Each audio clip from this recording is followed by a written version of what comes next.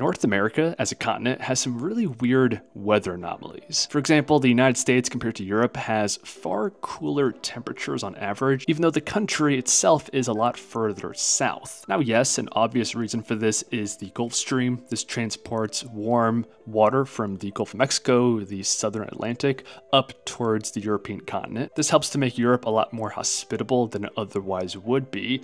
But this warm water passes right by the US East Coast. The ocean temperatures here are a lot warmer than on the corresponding west coast, but somehow the Pacific Northwest here around Seattle experiences a lot less snowfall than the northeastern coastline. Now, we know snowfall and elevation go hand in hand, but even in this aspect, the west coast is just as, if not more mountainous and higher elevation than the corresponding east coast. And not to mention, the Pacific Northwest, it's not super obvious in a lot of these maps, but it is significantly further north than New England. This map does a very good job of illustrating this by highlighting the 45th line of latitude here, which acts as the border between the US and Canada in upstate New York, Vermont, and New Hampshire. Places like New York City and all of the coastline we're talking about here, it's much further south than this point. And yet the West Coast,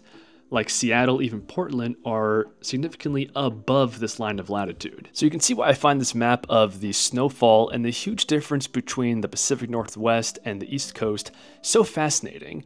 Ocean temperatures, topography, latitude, none of these fully account for this huge difference. Rather, the main culprit here is the sheer size and unique shape of the North American landmass and how it interacts with all the various weather systems. So in the Northern Hemisphere, the prevailing winds go from west to east due to the rotation of the Earth. And due to this, a lot of moisture, along with the moderating effects of the ocean, do get pushed onto the Pacific Northwest. This is the main reason why the temperature here in the winter is so moderate and in the summer is so enjoyable. But this moderating effect only makes it so far inland before it begins to rise up the mountains, lose its moisture, and cool off. And this is when we have to talk more about Canada, because having a huge landmass this far up north has a massive impact on the weather for the rest of the continent. So in the same way that the Pacific Ocean has a huge moderating effect, this landmass essentially does the opposite. In the summertime, you'll be surprised just how warm it gets up here, but in the wintertime, the opposite is true. The temperature here gets extremely frigid very quickly. And for a number of reasons, including things like the jet stream,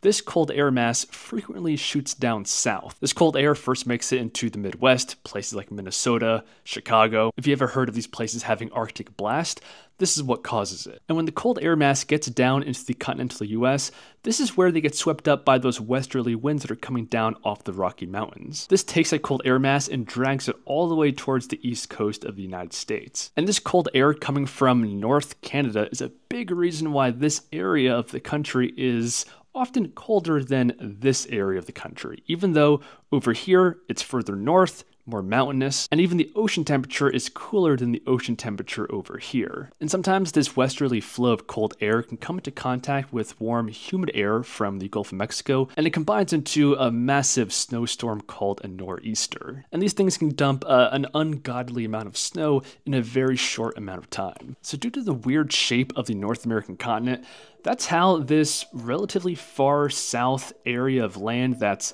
not very mountainous next to a warm body of water can receive so much snowfall and be generally colder and stormier than the corresponding Pacific Northwest, which on the surface should be the colder, snowier place. If you guys enjoyed, make sure to leave a like on this video, subscribe for more content in the future, and I'll see you guys in the next one.